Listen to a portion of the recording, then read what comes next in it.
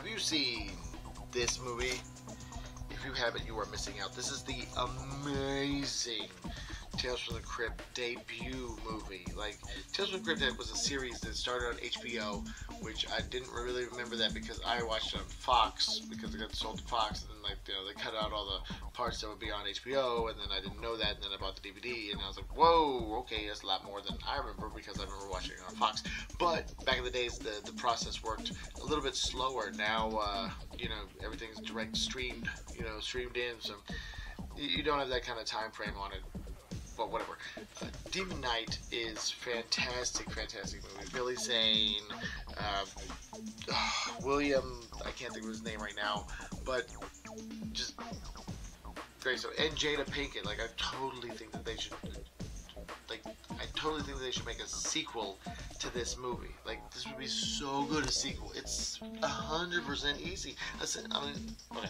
Essentially, you're basically repeating the same plot, except with a different character. You get Jada Pinkett Smith to go ahead and reprise her role as where it works so well because, like I said, the demons in this, the makeup effects and the demons are amazing. Like, they stand the test of time of just what an amazing design and just well played and still plays today. It's not one of those things where it's like, oh, look at the crappy blah blah blah blah blah blah.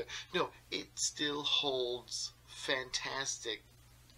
Just so good, so good. I'm glad to have this in my collection. I have the DVD of Bordello Blood, and I'll talk about that later.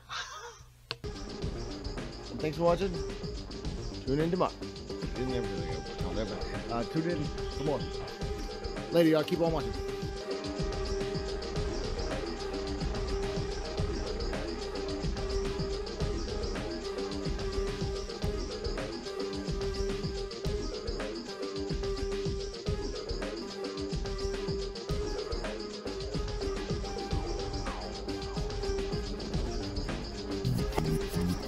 If you like this video, go ahead and hit that like button.